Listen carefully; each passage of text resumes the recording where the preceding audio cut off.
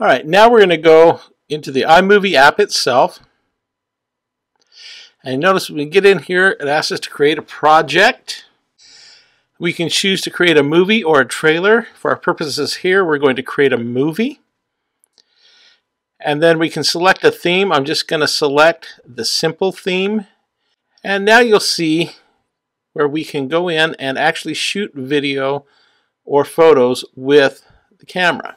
Tap on the camera icon and click allow to let it use the camera. And you'll see that you can shoot here either video or photos. Here I'm going to take a video of me pressing this button. No, it's not slow motion. I'm just doing it slow with my hands. Once you've taken the video, it'll ask you if you want to use it. Click on use and it drops it into the timeline in iMovie.